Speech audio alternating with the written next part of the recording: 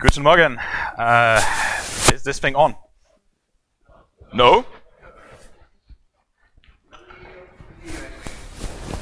You hear me anyway, okay. That's normal. Is this thing, oh, okay, now I think this thing is on. Okay, very good. Guten Morgen, I am Jonathan, and I think in the Perl world we are quite adept at taking things from other languages and stealing them into Perl, and this is a long, long tradition of us doing that in many, like probably every version of Perl. This tradition, of course, continues into Perl 6. But sometimes we innovate. Sometimes we come up with something new and interesting, and we lead the way. And what I want to talk about this morning is one of those things that appears in Perl 6, and that is a feature exposed by three keywords: React, Supply, and Whenever. So, what are they? Have a very simple answer to that. Okay, are you ready for this? It took a long time to formulate this. They are just a mechanism for consuming 0 or more asynchronous streams, often called reactive streams, providing concurrency control through one message at a time processing, automatically handling error and completion propagation, while managing subscriptions with the option of producing a new stream of values as a result. Do you have any questions?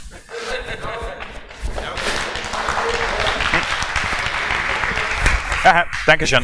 Okay. Yeah, okay, it's a little bit early, isn't it, for that? It's a little bit early, yeah. Let's talk about for loops instead. That seems easier, doesn't it?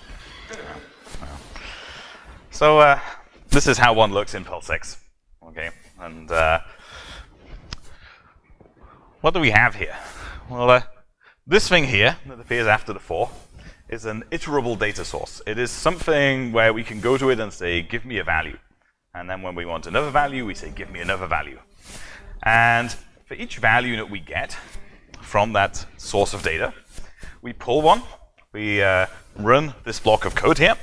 So we're just passing it into this block, which takes line as a parameter there, which gets the scoping nice and clear. That's very good. And then we pull another value, and then we run the block again, and we pull another value, and we run the block again. And eventually, we get a value that says, this is the end. And we say, OK. And there we go. So these run in lockstep. So we pull one value, and then we run the block. And then we pull one value, and we run the block. And we don't pull the next value until we have run this code. And we don't run this code until the value is available. Okay, and this all sounds very obvious, and you might think, why is he telling us this? And the answer is because I'm about to show you a world where things are very different.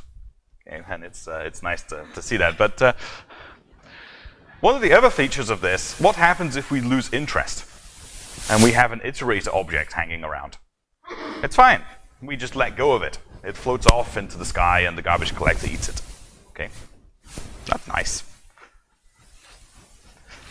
And when does the next statement after a for loop run? When we've finished doing the loop.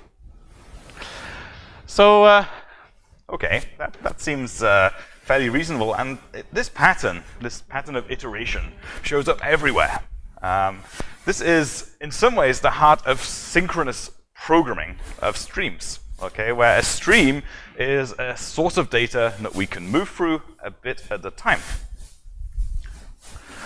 And when you have an implementation of this pattern in your language, you can iterate pretty much anything like that. So, of course, the obvious example is to move through an array, or move through a hash table, or something like that. But we can also use it to read lines lazily from a file. In fact, that's what the example is doing here. And we pull one line from the file, we process it, we get another. So if it's a 1,000,000 or 100 million line file, we're not getting it all into memory at once. That's pretty nice. Or we could be reading rows from a database. And if we're doing that, we know that we wait for the row to come over the socket or whatever. We get it, okay, we look at it, and maybe some more rows come later. And whenever we we don't have the data, we pay the cost, or we wait for it to be produced.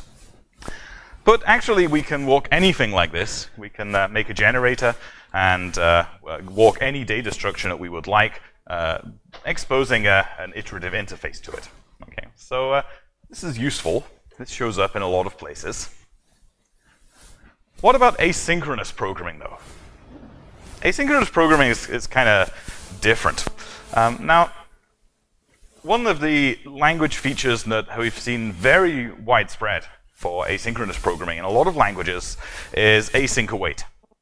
And the idea of that mechanism is we have an operation, we set it off, and the operation runs somewhere, it does some work, and then when it completes, the code resumes after the await. And the idea is that the await lets us almost pretend we're writing synchronous code because our program is paused there, but actually we're not really pausing it. We're freeing up the thread that code runs on to do something else. That's very good for single values. But a lot of asynchronous data is not a single result. Okay, if I make a web request, it's one result. If I read a configuration file in the background, it's one result. But lots of things are many results. If I run an asynchronous process, okay, I spawn a subprocess, I call some program, and it writes out data to standard out, standard error. I have to be really careful traditionally if I do this, right? Because if I go and try to read from standard out, but the program is only doing stuff on standard error, eventually it'll stop because it'll fill its output buffer on standard error and we didn't read it yet. So if we start with standard error first, then we make a mess with the programs that are doing standard out instead. So really, we want to deal with this asynchronously. We need to have some way of saying, well, just read from them both at the same time, and whenever something comes from one or the other of them, just react to it. If I have a socket, all right, I'm writing a web server or something, data is coming over the wire whenever it comes. I don't choose when the data arrives, it just arrives over a socket. We have ticks of a timer, okay, so it ticks every second. That's just a set of values, a stream of values that are the ticks of time. If I have a user interface, some graphical user interface, when does the user click the button? Whenever they want. Okay, that's another asynchronous stream. Message queue messages are probably a more obvious one, and business or domain events. So if I have some business application and some event happens, like we get a new order. Okay, we can have a stream of those events. When do they happen? Oh, whenever someone orders them. All of these sorts of things are asynchronous streams of events. And this is not something you can so neatly deal with things like async await. They kind of want something else. So at some point, I did this thought experiment. And this is the background to this. I used to teach reactive and reactive stream programming quite a bit. And I taught it mostly to C# programmers. And it was very interesting watching the sorts of things they had trouble with and what was difficult. And that kind of inspired me to think, how can we do better at this problem in Perl 6? So this is kind of where I started. What if we were to have a loop-like construct for asynchronous streams? What would it look like? So let's imagine that this time we have an asynchronous process here, and I can get some reactive stream of values. So that isn't that I wait for a value. Instead, what happens is the values just come whenever the process outputs them.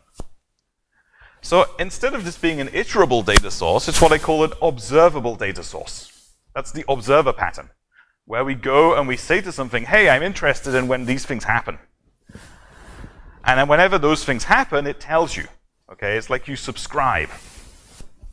So what would have to happen is when we start the iteration, okay, observation maybe, we subscribe to those events. We say, I'm interested to know what happens. And whenever an event happens, whenever we get a line, or the timer ticks, or the user clicks a button, or whatever we're doing, we run this block to handle the event. Okay, it looks terribly like a loop. Just a bit of a different mechanism for the setup. And we don't trigger anything explicitly. It always happens when the event arrives. So events can occur anytime on any thread, potentially after a subscription. When we lose interest, it's a little bit different with the observer pattern, because when we iterate, we obtain an iterator, we ask it for values, we let go of it, and it's garbage collectible. But here we subscribed at the start. So something that produces events holds a reference to us. So when we break out of this thing, we need to unsubscribe. We need to say, I don't want these events anymore. And that's a little bit different too. And this question I struggled with for quite a long time. When do we run the next statement if this is an asynchronous loop? That's interesting. That's interesting. But if we could have something like this, and we could figure out a good set of semantics, this is actually the really important thing in language design. People are always thinking about syntax. Okay, syntax is, of course, important. But the semantics are like 10 times more important, and they get about 1/10 of the discussion. Okay, but they're what really matter. That's how do things behave. And there's no point having beautiful syntax and then having completely broken semantics behind it. So this needed quite a bit of thought. And there's a few other things that might worry us here. This is any thread. Okay, so suppose I have things that can arrive from any thread. We'll need a concurrency control mechanism. Okay, some kind of way of dealing with that. So if we get 2 events at the same time, we probably don't want to just trample over our state that we're working with. This one is also pretty thorny. I mean, we could effectively await the end of the stream. That would be one way of doing things. But if we do that, what if we actually want to process many asynchronous streams? Like with the process, where we have standard out and standard error, and we want to do both. That implies we want the other thing. We want it just to continue so we can make another subscription, but then how do we keep control of all of those subscriptions? So this is kind of interesting. So here is the answer to what we came up with in Perl 6. Okay, we did end up with an async loop construct that looks exactly like what I just showed you, and the keyword for it is whenever, because asynchronous data arrives whenever. Okay, so and it reads kind of nicely. Okay, whenever the process's standard out gives us lines, run this code. So it subscribes to the stream when we do a whenever. It runs the body on each event. And then it unsubscribes on this last. And OK, that seems all right. But whenever never exists on its own. Because whenever is only establishing the subscriptions. But we need some way of keeping track of them all. And those somethings, and it turns out we needed 2 of them really, are called react and supply. So this is how you might use them together. This is the simplest way you could do it. So what I'm doing here is I have a observable, okay, a supply. Supply is the Perl 6 type for observable or reactive or asynchronous stream of values. Those get thrown around quite interchangeably. And this is going to give us a tick every second. And then we just say, if the current value divides into 2, okay, that looks a bit like the module operator, but it's doubled up. It actually gives you back true and false. So it means, does 2 go into this? Say tick or talk. And when there's 10 of them, then we're done. So this just establishes the subscription, and execution continues. And the React says, wait until that whenever stream ends.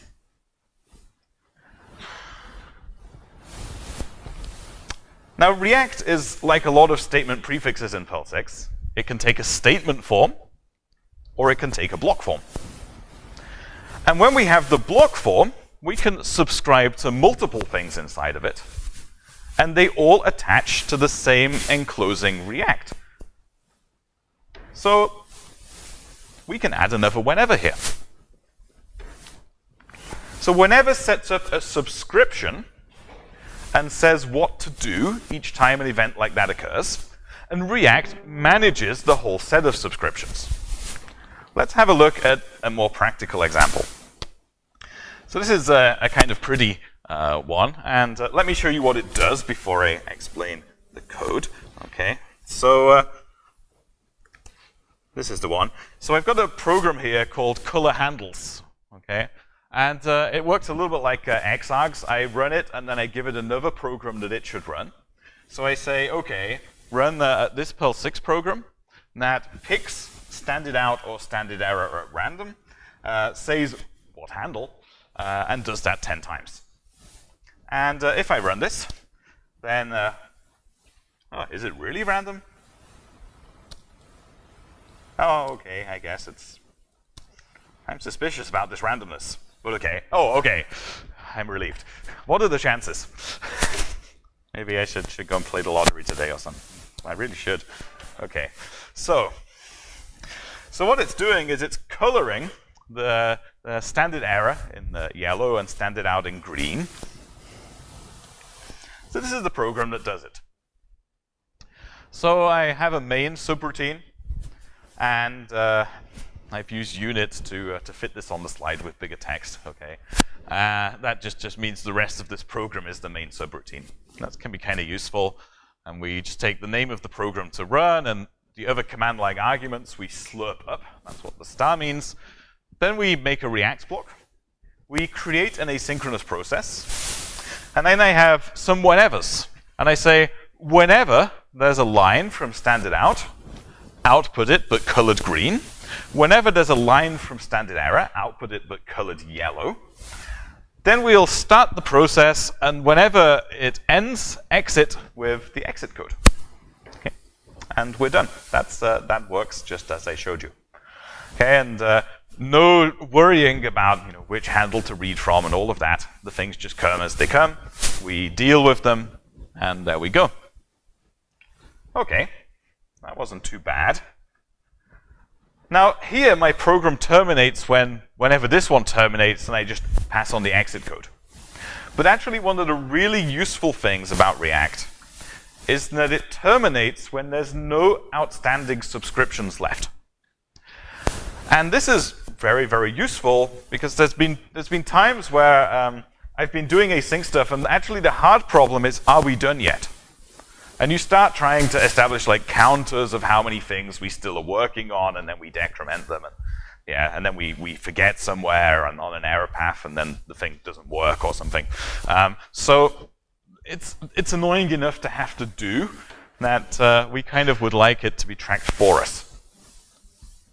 So what I'd like to build now is something, we'll just build on this running processes, but what I'd like to write now is something that runs a set of test files and collects all that output and envelopes it. And we'd like to run them in parallel.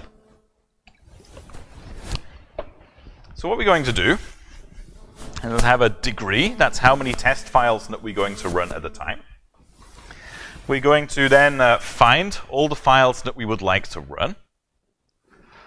And here comes the nice fun stuff inside of the React. Okay, so we have we'll run 4 of these at a time. I'm going to have a subroutine called run1, which is going to run 1 test. And at the start of my React block, I'm going to call run1 for up to degree times. So that's just setting off the first batch of 4 tests. And inside of run1, we will run the test, collect its output, and whenever something we have run ends, we'll start another one. And that means we'll always have 4, in this case, active tests at a time, until we get to the end, and then the last few just dribble away. Okay. So let's take a look at this particular bit of the code. First of all, we'll shift a test off this list of tests to run. And if we don't get one, we'll just return. That means we don't have any more tests to run. Otherwise, this is a lot like the code that I showed you before. Few differences. This time, instead of outputting the stuff straight away, we're just collecting the output. Okay, and we're prefixing it with where it came from.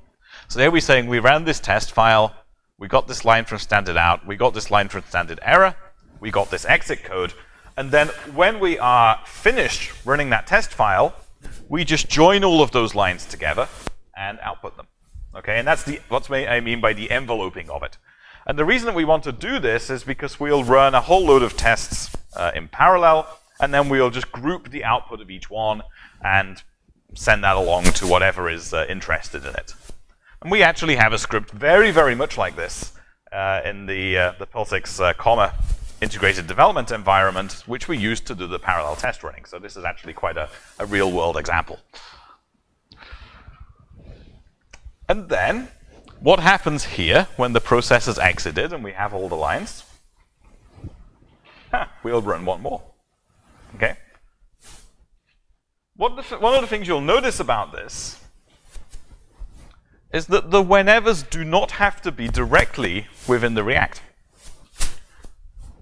In fact, we can put them inside of a subroutine and call that. So React whenever is a very dynamic construct. We can add a subscription whenever we want.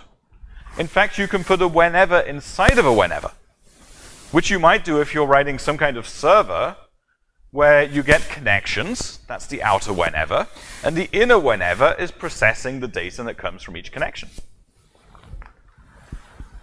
So this dynamicity of this construct is one of the very powerful things about it. We don't have a predefined set of subscriptions. We can just add new ones, and they come and they go.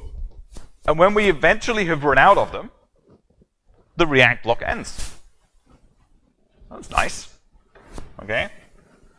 Interesting question. Audience question time. Is this call here to run one actually recursive?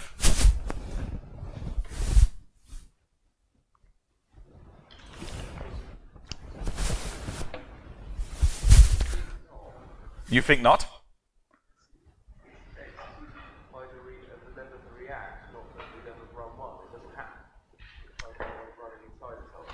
Yes, exactly. Okay, because yeah. So the answer was yes. The correct answer that was given was that because we're just subscribing here, and this code will run at the point that the process ends.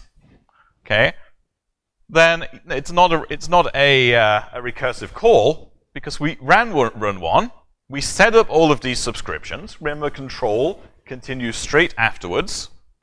We set up our 4 subscriptions here. Okay, fall out of this block. We finish being inside of the run one subroutine, and it's only later on when we get this event handler that we call it again. Okay, so yes, it's not actually recursive, even if it kind of looks like it. It's kind of interesting, though, that synchrony, actual synchrony, is sort of achieved by something that looks like recursion.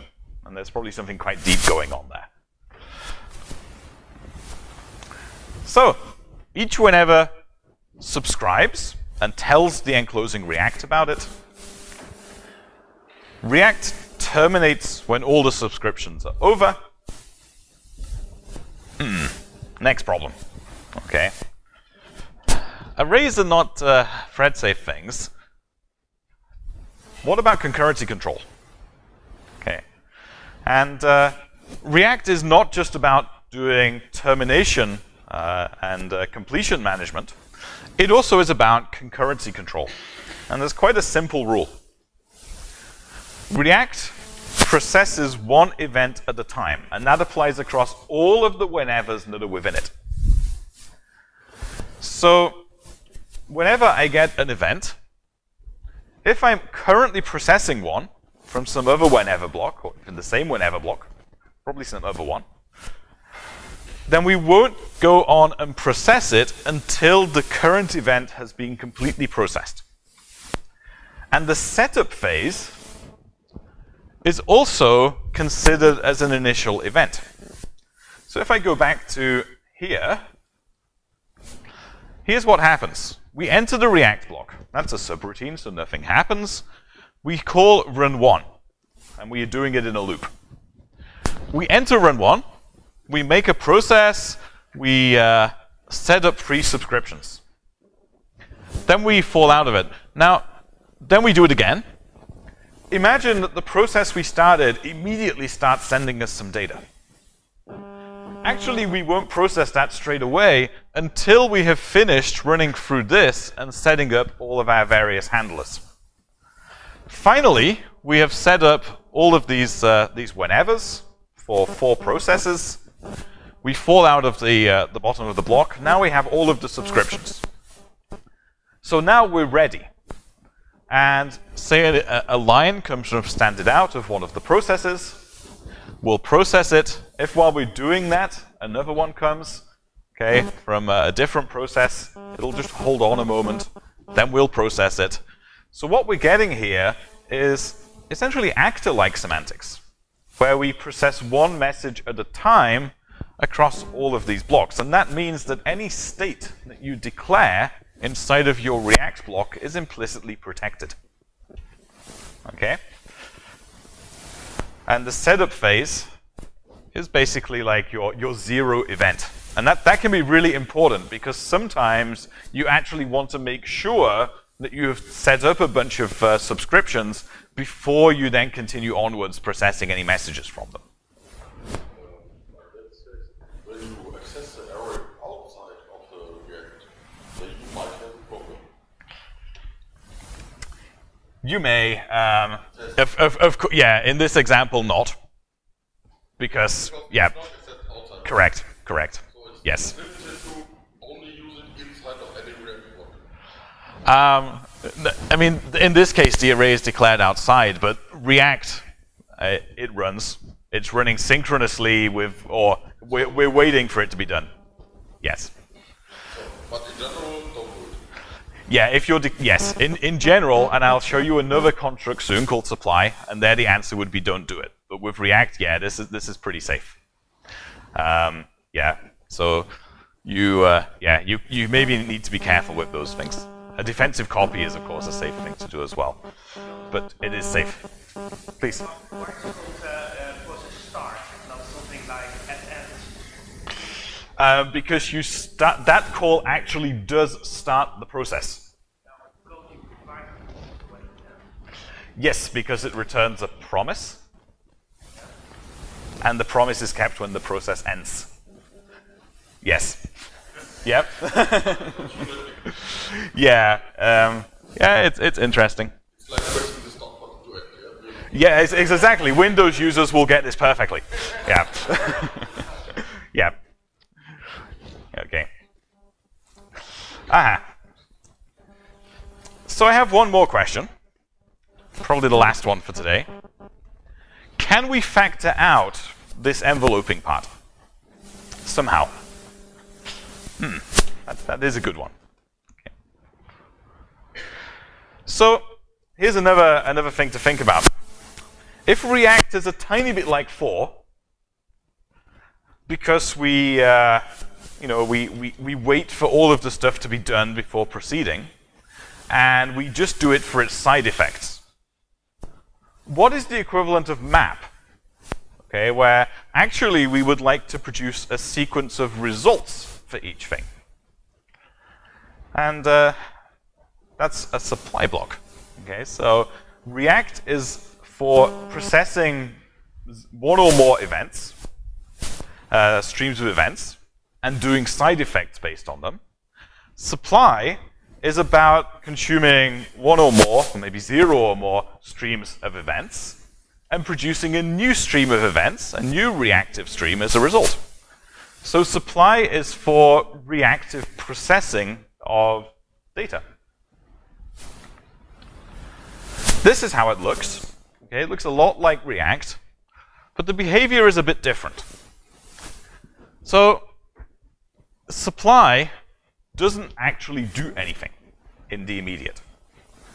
You can see the return type here is of type supply.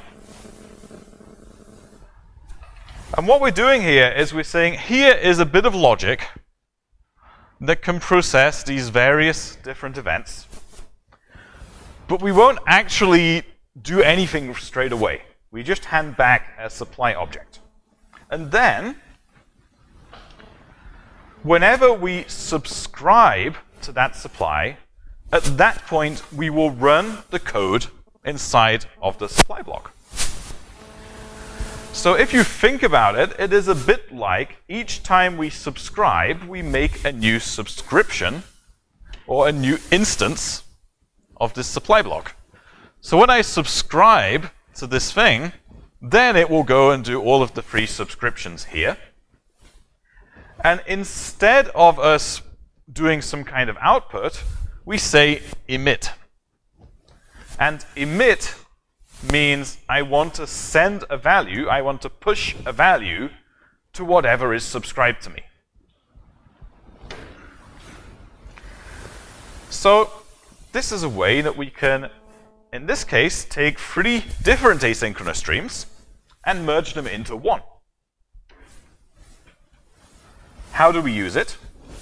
We just call envelope process, we pass the process in, and we just say, oh, whenever. And this time, we just push it into the array. Now, we have a little bit of a challenge here, because how do we know when the process ends? Let's go back a moment and look at this.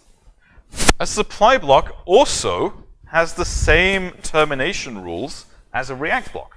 When there's no subscriptions left, it's over.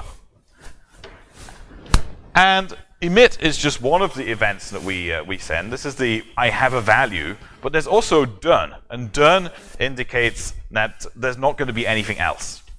And when we run out of subscriptions, it passes on done. Then we know that it's the last iteration of the loop. And just like in for loops, where we have this last block, which runs on the last iteration of the for loop, here it runs on the last iteration of, iteration, observation, I guess, of a value. Okay? So when we get told, okay, it's the end, then we put the output of the process that we enveloped, and we run one more. So, okay, that's kind of nice. So this runs at the stream end. Okay. It's pretty useful. It's also nice that it's a bit different in behavior because it's a reactive thing, but it's very much like the same thing you would do in a loop, an iterative loop. Okay, so one last thing. Now that we have this working, let's try and do a timeout for hanging processes. How can we do that? Turns out that we could actually write a timeout mechanism that's very generic, that isn't even specific to the code that we're writing here. So the first thing I'm going to do is declare a new exception type. We'll call it X timeout. It's quite common to put exceptions under the X namespace in Perl-6, which inherits from exception. And then I'm going to write a subroutine that takes a source supply, that is a source of observable events, takes a number of seconds, and we're going to produce a new supply. And here's what we want to do. We want to pass on values, but if a certain number of seconds have elapsed, then we just throw an exception. So pass on values is easy. Okay, we just say whenever the source gives us a value, emit the value. Then, whenever this number of seconds have elapsed, throw that exception.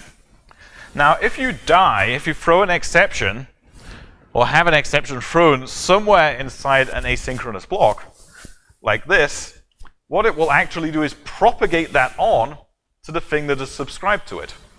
So errors are also pushed downstream. Okay? So the general principle is that the thing that wants the values also gets to deal with problems producing them. And this is what we expect in synchronous programming too. If I call a subroutine and it can't produce me a value because it gets an exception, okay, the caller gets it. That's why with await, when we await a single asynchronous result, okay, we get the exception where we wanted the result. And it's the same here with reactive streams. The error gets pushed down the stream to the thing that was hoping to have the data. Now, there's a slight problem in here. Okay, anyone notice that? We'll always wait for this timeout thing, even if the process ends. Okay, because we have those nice termination semantics that were so useful to us before, but now they kind of get in our way, right? Because what will happen, we'll go through all of this, we'll have finished the process, but unfortunately our timer didn't fire yet. So, so what we'll do is, remember the last keyword that I used before, when you're in a loop, okay, it terminates the current loop you're in, lowercase last. Done terminates all subscriptions in the current supply or React block. So done means unsubscribe from this. Okay, we've put it with last, so we're already unsubscribing anyway. And that means that we have done with this whole supply block, and we will convey completion onwards to whatever is subscribed.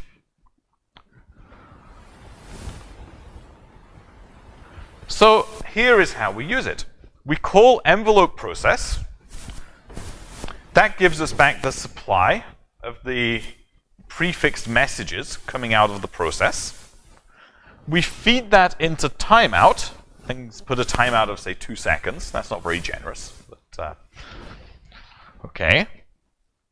So what will happen is whenever we time out, an exception will be pushed into this whenever.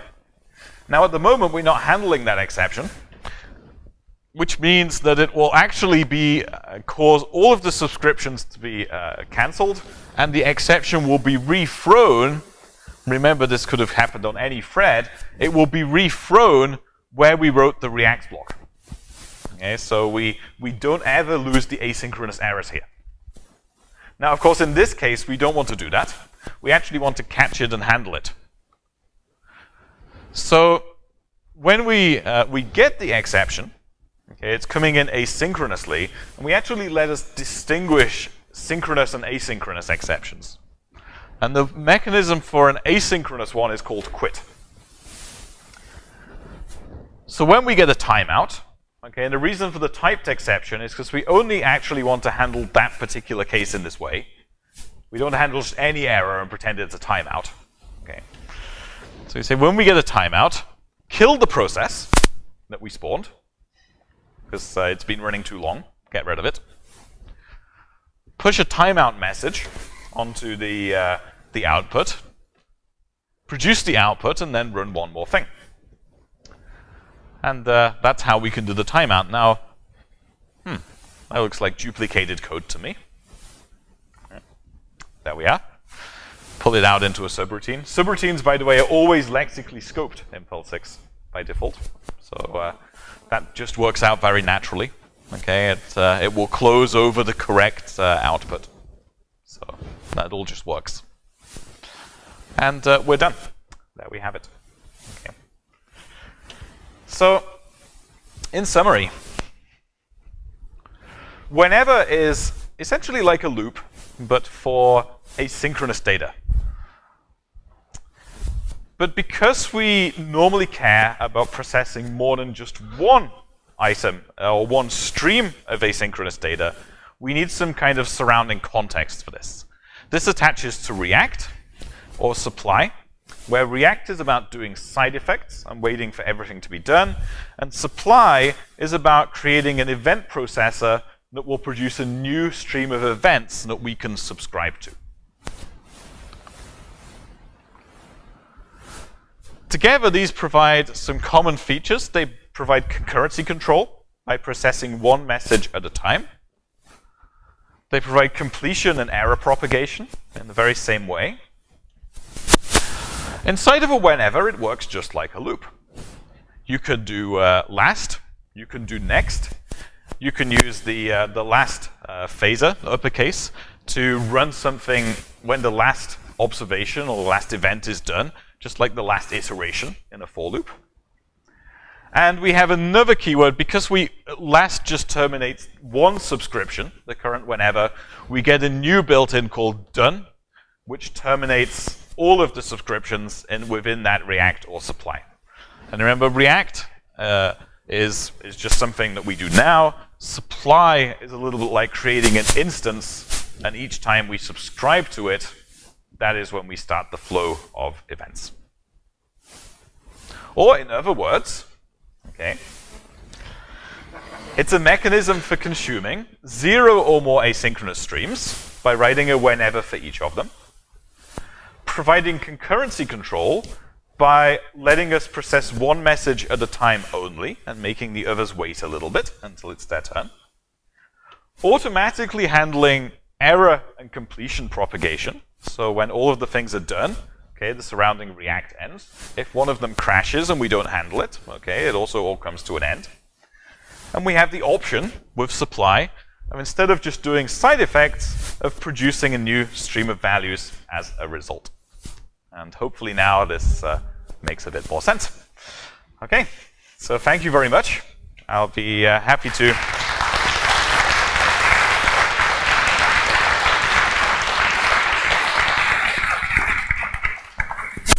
I may have a minute or two for questions.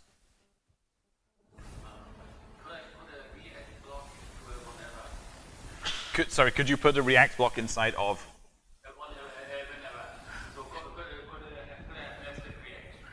Could you put a React block inside of whenever? Yes. However, and you might want this, or you might not. What it will mean is that nothing in the outer React block can process another message until the inner one is done. Okay? And sometimes that's what you want. But yep, so you could do it, it would just work, but they don't have a relationship beyond the fact that your React block, when it hits on the inside of the whenever, will mean that that outer React block can't, basically it doesn't give up its concurrency control. Okay, so you would have to wait. The way you might deal with that, if you actually wanted to sort of set off another React block and then do something when it is done but have it run asynchronously, is put in a start. Okay, and then that gets you back a promise, and then you can just say whenever that is done. So you have a choice, but by default you will get the safe blocking semantics. Actually, I haven't talked about this, but it's actually quite an important part of the model here, that when you send a message, you push a reactive message through the pipeline, you pay its processing costs. Okay, and that means there's a back pressure mechanism, so that we don't end up with super fast producers overwhelming downstream consumers that are much, much slower. And that is why you would get that blocking unless you tried otherwise.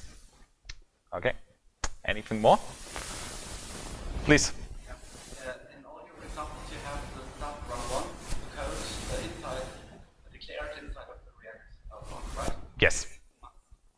And if so, what if you have a more complex design and you want to subscribe to the server inside different functions or methods of objects? Yeah, so the whenever must be lexically inside of the React block. And the reason for that is that actually we can do a lot more analysis of programs doing that. And we can, for example, if we have a React block and we can statically see that it only subscribes to one data source, we can get rid of all the concurrency control that we need. And this is very important optimization. It gets you like an order of magnitude better throughput almost. So that's nice. If you want to factor things out, that is why I showed you the supply thing. Okay, and what you would tend to do is factor out your different handlers into some other subroutine elsewhere that has a supply block, and then inside of that, you would just call that subroutine. Okay, get the supply block and consume that. And generally, I think you don't really, if you are trying to write a single React and it is going to deal with 20 different subscriptions, that's too much for anyone to understand. So breaking it out into subparts, each inside of their own supply block, which handles some of those events, and then aggregates them or whatever, and then they're dealt with by the inner one, the React block at the end. That's the intended factoring of this.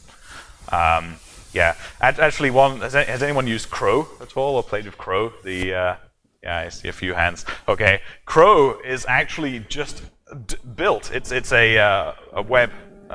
Well, it's for building web servers and basically any servers. And it works entirely by having a chain of supply blocks. So we have one supply block that processes passing HTTP. Okay, and then we have one which does the routing and runs a handler, and then we have one which serializes the HTTP response. And middleware is just another supply block shoved in there somewhere, which is quite pretty. And yeah, we've factored out that complex problem of processing web requests into a set of components that are each reactive. Yep. Crow is perfect, probably perfect example to this.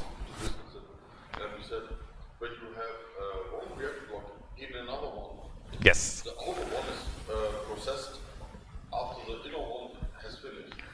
But Crow should be able to have more than one connection at once. Yes. So you should have concurrency and threading model there, which allows parallel processing. Yeah, and we do. It's not the default, of course, but yeah, what you need to do there is, I mean, the thing is that if you if we just take an example here, okay, when I do a whenever, I establish a subscription. The only thing that I then will ever be blocked on inside of this React block is when I get a message out of that subscription. If that subscription, that subscription will go off and run asynchronously. Okay, it'll start, it'll set up its subscribers. It's only at the point that it sends a message into this React block that it's done. So actually, anything that you do a whenever on, it can live its own life. So if I have a web server and I have a React block that's receiving connections, and I have a supply that handles a particular connection, all I do is just subscribe to it, and when it finally closes or when it gets an error or something, I'll know about it, but otherwise I'm not blocked on all of the processing inside of that. Collection of React blocks, more or less. Yeah, yeah, and then you're just keeping track of the active connections through the subscription thing. Yeah. Then it's fine, and then your initial is not recursive, is still true. So It's what, sorry? it's not recursive, it's still true. Yes, correct, it's not. That is more or less a state. Yes, yeah, it's not recursive, but yes, that. Yeah, that's correct. That's how it works, and because whenever is it's just a subscription. I think we have one more, and then maybe. I think it can be you. Yes. I can't see behind you either. My eyesight is too bad. You mentioned asynchronously, and then you also mentioned back pressure. There's probably not a short answer, but to confirm, it will, despite the back pressure stuff, things will use multiple processes for the asynchronous when they can. Is that correct? Say yes or no. So the question, as I understood it, is so I've mentioned that we have this model of sender pays for processing costs, and we use that in order to get some back pressure. So the question was, if we have multiple, I guess, threads perhaps producing events, and they both are pushing a message onwards, of course they will run up until the point where they contend. They will run. Now, what happens when they contend? Actually, you don't block a real thread. What you actually do is just like what await does. Okay, you basically say, oh, well, we're trying to send this message, and we have all this logic on the stack, but actually we'll just shove it off. Something else can run on this thread, and we'll resume it later. So actually, yeah, you can have like 500 outstanding things to be processed somewhere, and just run it all over a couple of physical threads. And I think that's maybe what you were asking. Yeah. Yes. Yeah, or even one thread. Yes. Yeah. Yep. Okay, and they probably, yeah, I should stop talking now, but if you have any more questions, feel free to come to me afterwards. I'll hang around a bit. Thank you very much. And,